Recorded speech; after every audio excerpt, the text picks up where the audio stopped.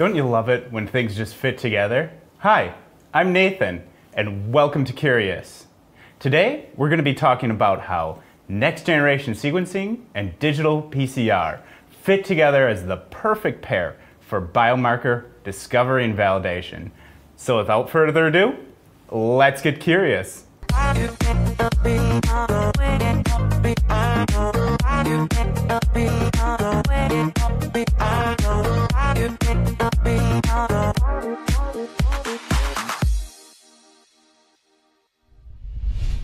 Welcome back. As a reminder, here on Q-rious, we welcome questions, so don't forget to enter them on the right hand of your screen.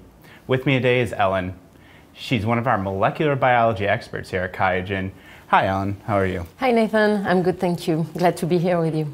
Great, and today we're going to be talking about the biomarker discovery workflow, correct? Yes, and I'm thrilled to share how NGS and dPCR actually perfectly complement each other in this powerful workflow. Okay, first of all, workflow. As I understand that, that's everything in research. That's from beginning of the research, the sample preparation, all the way to the data analysis. How do NGS and dPCR fit in on this workflow? So they're actually the backbone of that streamlined workflow. So if you take the entire workflow, you start with sample collection, and that can be liquid biopsy.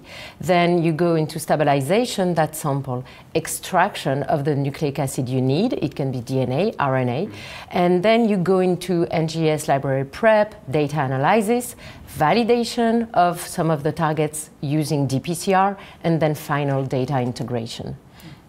So do you have any examples of how these two fit in a workflow in the real world? Yes, I do. I actually brought a video showing how a laboratory called Hummingbird Diagnostics implemented an NGS and dPCR workflow to identify small RNAs from liquid biopsy in order to characterize and detect lung cancer. Okay, great. So why don't we take a look?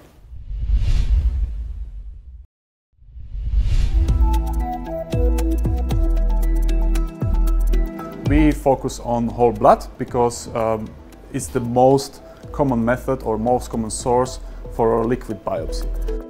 The small RNAs can be used to detect, for example, a disease or a condition in human being by just measuring the expression of those small RNAs in a biological specimen.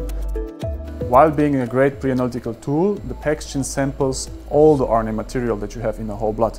So your signal from a tumor may be completely lost in the plethora of other RNAs which comes from, for example, red blood cells. And we have faced this problem because there is only 3 microRNAs with such a high expression that they can completely overshadow the signal that would be coming from a tumor. So we teamed up with NGS team from QIAGEN and we co-developed together a fast select reagent customized to our purposes.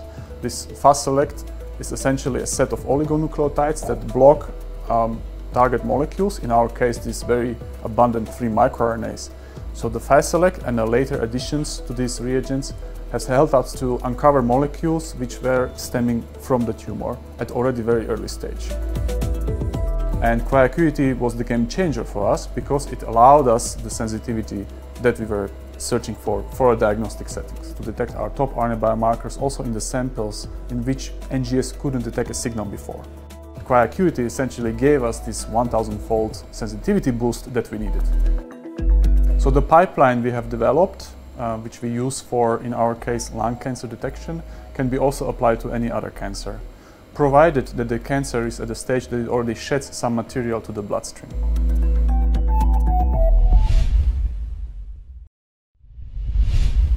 So Hummingbird used NGS to discover promising biomarkers, and then the sensitivity of dPCR to validate these biomarkers. So, Ellen, what makes NGS so effective for the discovery?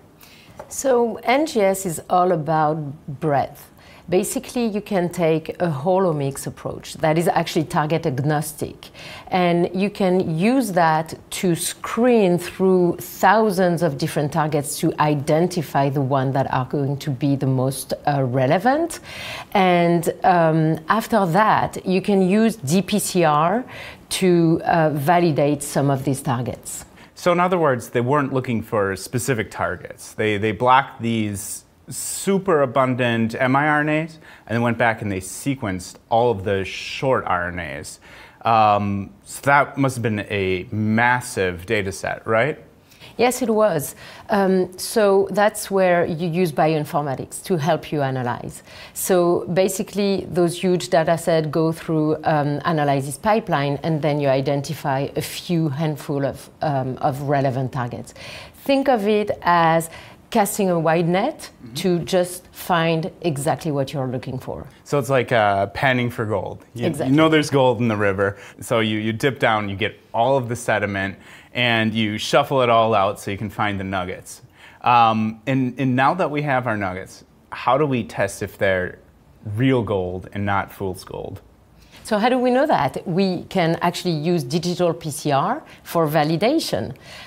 So digital PCR allows you to focus on those specific targets that you've identified using NGS to make sure they are really relevant and significant for, let's say, a specific disease state or a detection or anything else. So in short, how does it work? What we use with dPCR is actually a nanoplate.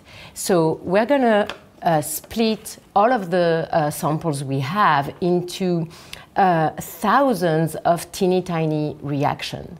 Each reaction is actually called a partition. With the nanoplates, it's actually a physical partition. And each reaction will be analyzed independently. So because you split the samples in thousands of reactions, each reaction should actually have 1 or 0 copy of your target. And so it's going to be a simple reading of positive or negative.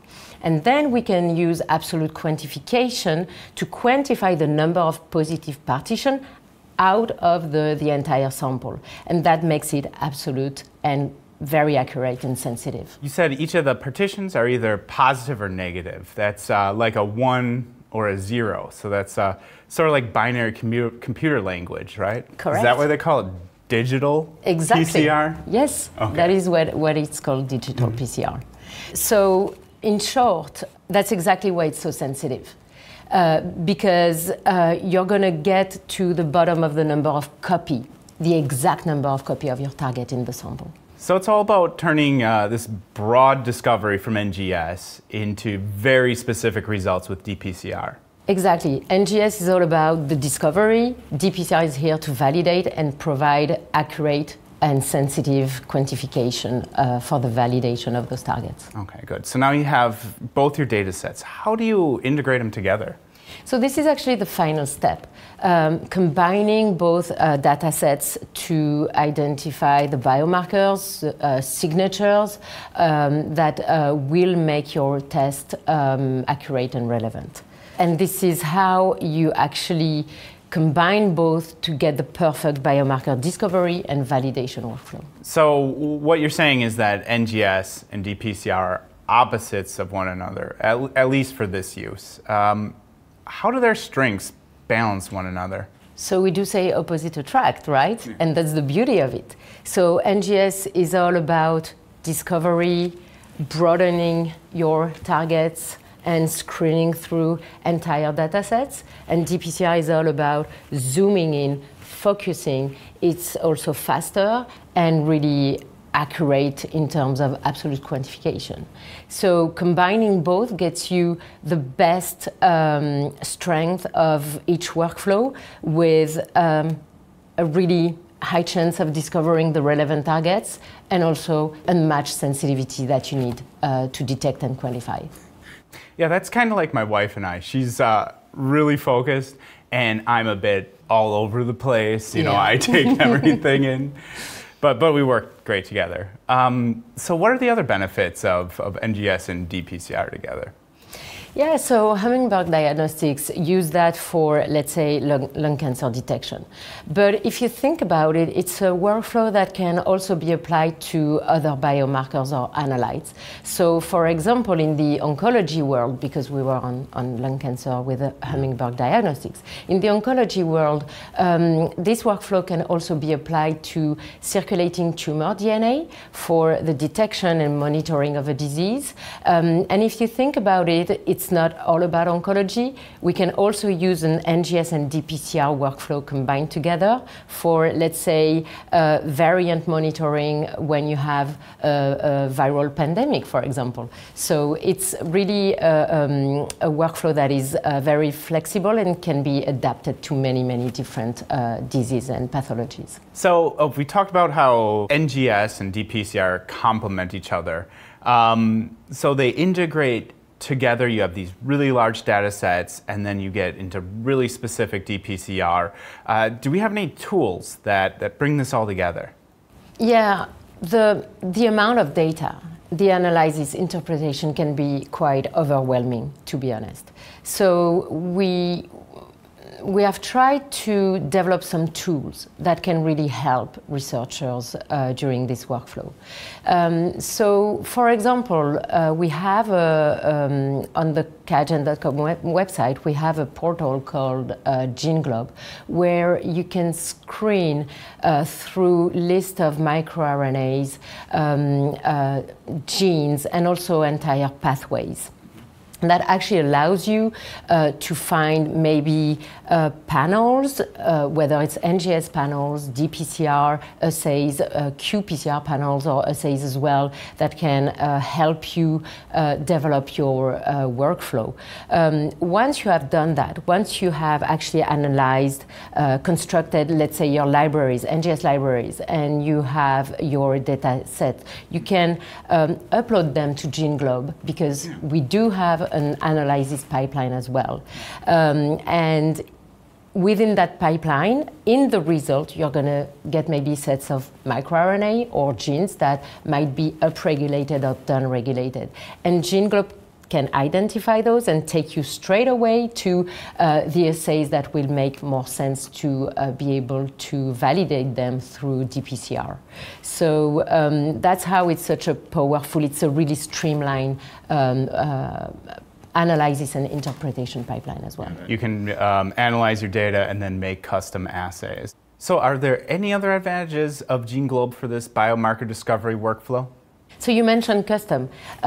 Custom could be building your own panels, or it could actually build even an assay. Let's say your microRNA does not feature in the list of pre-designed assay.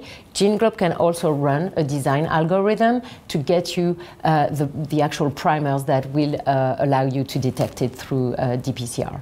So it looks like they're telling me we have some questions from the audience. Would you have time to stick around and answer them? Of course. Okay, great.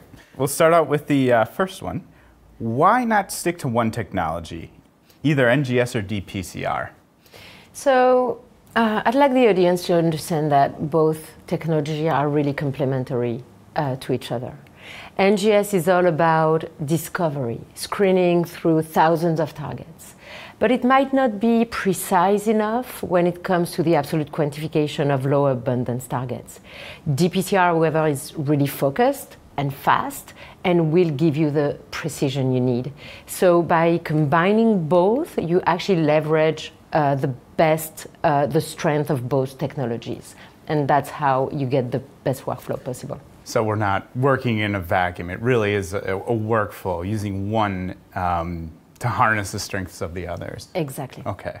So the next question is, how effective is dPCR for low abundance biomarkers? Yeah, so it was actually designed for this, and that's why it is such sensitive technology. So basically, because we split the sample in the thousands of partitions in the nanoplates that I'm showing here, each target will be there as 0 or 1 copy and will be amplified independently of the rest. And so each each copy will be part of a single PCR reaction, let's say. And that's how it's so powerful. The other advantage is that it's really powerful against PCR inhibitors. So it makes it such a great absolute quantification technique. Okay, so you can detect at a lower concentration than like qPCR. Exactly. I always hated that when you began to see the negative control amplifying before your samples. Yeah, exactly. So it's great that they have a solution for that. Yes.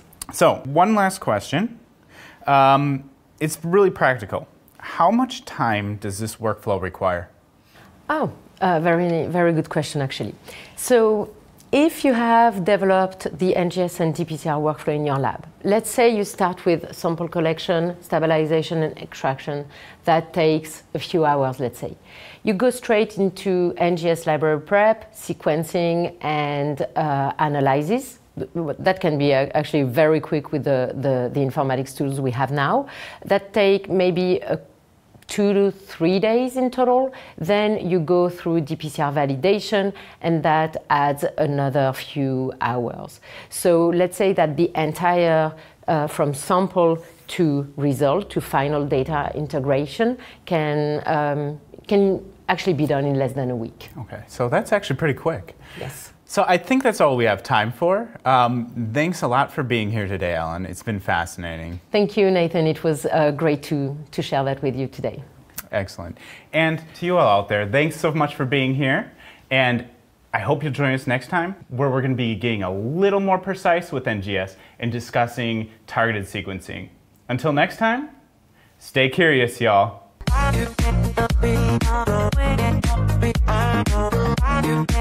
You